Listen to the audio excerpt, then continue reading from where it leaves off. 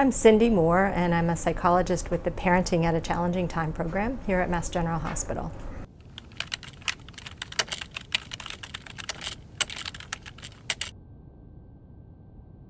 The Marjorie E. Korf Parenting at a Challenging Time, or PACT program, provides parent guidance consultations to adults being treated here at Mass General in the Cancer Center.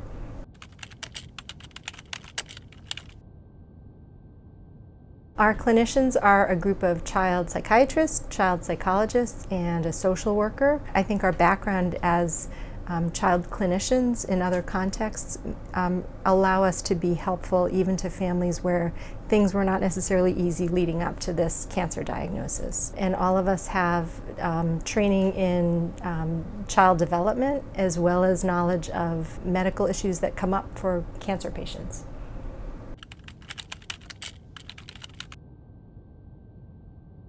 We like to meet with families soon after a cancer diagnosis has been given, because we feel as though having connection with one of our clinicians early on allows families to feel confident in communicating with children going forward from very early on.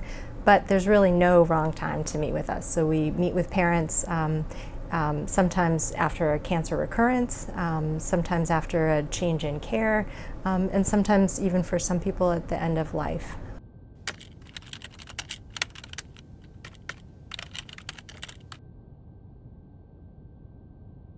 We really work hard to collaborate with parents that we meet with, to think with them together about how best to support their children through the parent's illness and treatment here.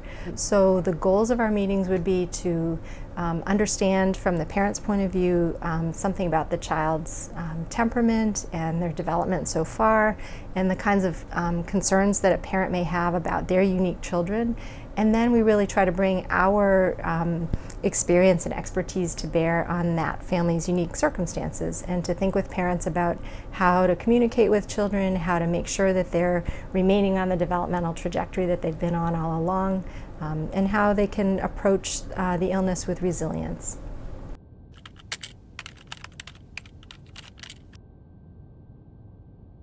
A lot of our conversations have to do with communication with children. So parents may be wondering what to say to a child about a new diagnosis or about a change in their treatment planning.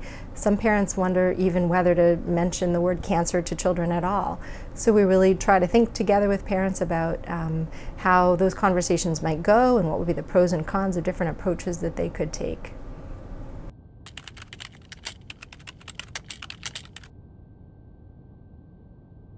So we meet with patients in a number of different locations here in the hospital. So in our outpatient office in the Yawkey building, we meet with patients sometimes during a chemotherapy infusion right up in the infusion unit.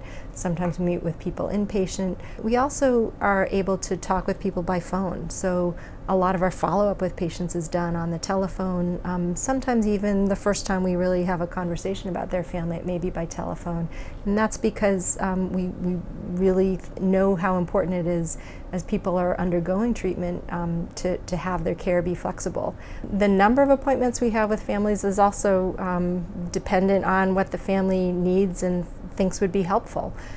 Some families we meet with just once, and that seems to be enough and kind of gets them over the hump or the questions that they may have. And for some families we remain in contact over a number of years, not necessarily having weekly meetings during that period of time, but as different challenges come up for their family or their children are reaching new developmental milestones and they have questions about how to handle those things in the context of the illness, we may meet in an ongoing way. Our primary focus is on providing parent guidance. So most of our meetings will really focus on meeting parents' needs and helping parents think about how to best support their children. And we really feel as though parents are in the best position to do that.